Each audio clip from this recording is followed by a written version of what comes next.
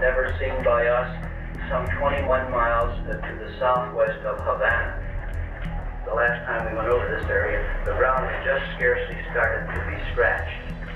It never identified irrevocably the signature of the Soviet intermediate-range ballistic missile, which is estimatedly a 2,000-mile missile, but the elongation of the pads and the location of the control bunkers has suggested to our hearts, if not our minds, the kind of thing that might accompany an IRBM.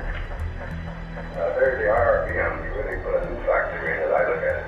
The invasion of an island is going to be a forward base of major importance for Soviet.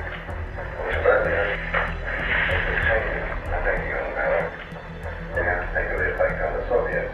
They would consider it a major back down and that this would free their hands for almost any kind of adventure they might want to try on in other parts of the world. If there is a strike without a preliminary discussion with Khrushchev, how many Soviet citizens would we kill? I don't know. It'd be several hundred. Absolute minimum. Kill is casualty. Kill. Absolutely. We're using napalm, 750-pound bombs. This is an extensive strike we're talking about. I hope it is. Having killed several hundred Soviet citizens, what kind of response does Khrushchev have over to him?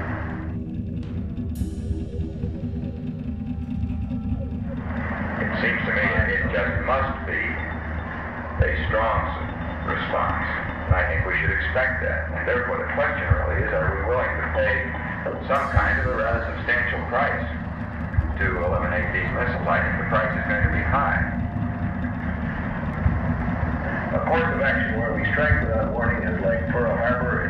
It's the kind of conduct that one might expect of the Soviet Union. It is not conduct that one expects of the United States. Well, let me ask, is there anyone here who doesn't think we ought to do something about it?